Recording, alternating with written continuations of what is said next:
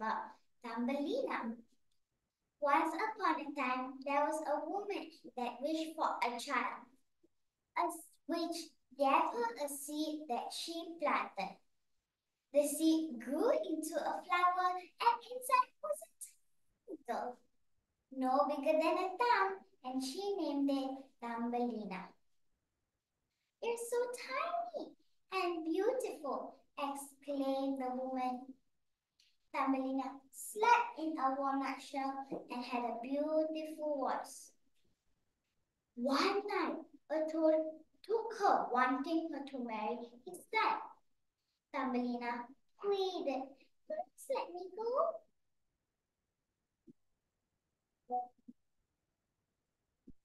Thumbelina escaped with the help of some fish.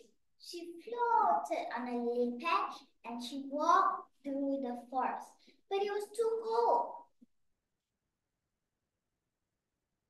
A mouse took her in for the winter.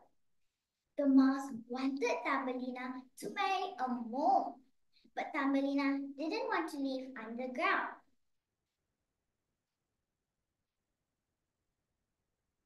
One day, Thumbelina helped a swallow, and in return, he brought her to a land full of flowers, where Thumbelina met her fairy prince, Besides, the prince said, "Moo." Thumbelina smiled and said, "Yes." And they lived happily ever after. Thank you for listening.